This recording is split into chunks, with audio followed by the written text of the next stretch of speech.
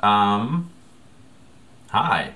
Welcome to my self-indulgent story time, where I seem to enjoy the sound of my own voice far too much. Welcome. So this is kind of the story about how I became a gigantic nerd. For people who know me at all, they know I'm a huge comic book fan. And to be honest, I didn't really ever have a choice in the matter. Me and my brother had a babysitter named Jessica Bell.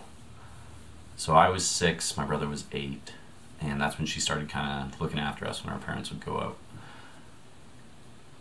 And pretty much every time she babysat us, me and my brother would walk up to her house, which was only like 6 or 7 houses up from ours. We lived in a town of 1,600 people on Vancouver Island, so it was like really close knit. And me and my brother would walk up there, and Jessica would have just like this bag for each of us, and we'd take it and we'd walk back to our house and we'd just be talking the whole time. And almost every time there was something awesome in those bags. Her parents would tape things off TV onto VHS all the time, and they had all like the movie channels, so they would always get shit just a little bit ahead of everyone else. So we would watch Star Wars, we would watch like Legend, we would watch Willow, like, yeah. I didn't expect to have this much of like a flashback mid-story. But it was awesome. But one of the things was she worked at a kind of pharmacy slash variety store. There weren't very many stores open in town at all, so everything dabbled in everything. Every store had to carry a lot because we didn't have many stores. And hers sold comic books. Now, if you've ever opened up a book and read the part where it says if this book was sold without its cover, it was sold illegally and the publisher received no money for it. Now, what that means basically is that I don't know, someone's going to know better than me, but I was pretty sure what it means is it's risky to buy a book, you don't know if it's going to sell, so you buy the book off the publisher or the distributor or whoever, and then if it doesn't sell, you rip off the cover, mail the cover back to the publisher for a rebate, and you destroy the interior of the book. Done. So then it's not as much of a risk to buy and try to sell literature, which I always thought was awesome. Now, you're supposed to do the same things with like magazines.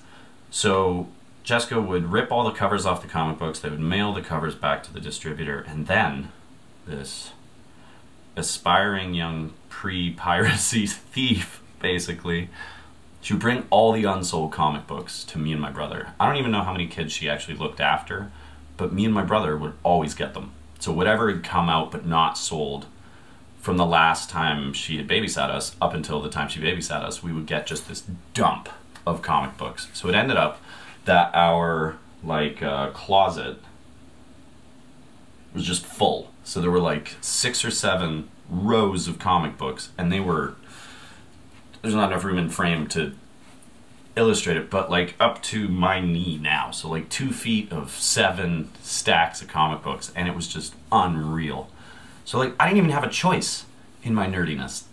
I continued it with a fair amount of deliberation and choice, but like I just think it's so interesting that my passions were so tuned by one person,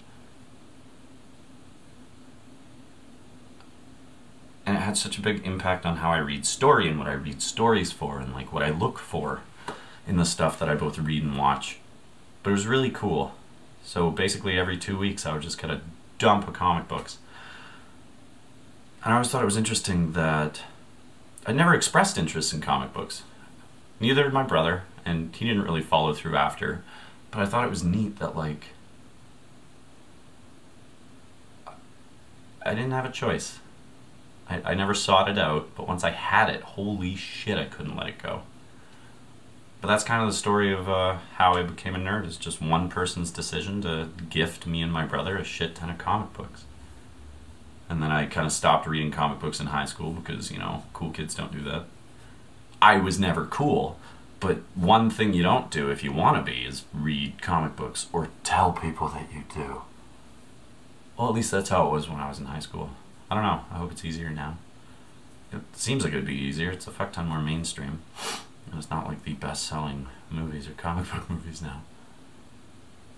So, solid start. Got a little rambly. And then I decided I was done. Anyway, thanks for listening. And happy Easter.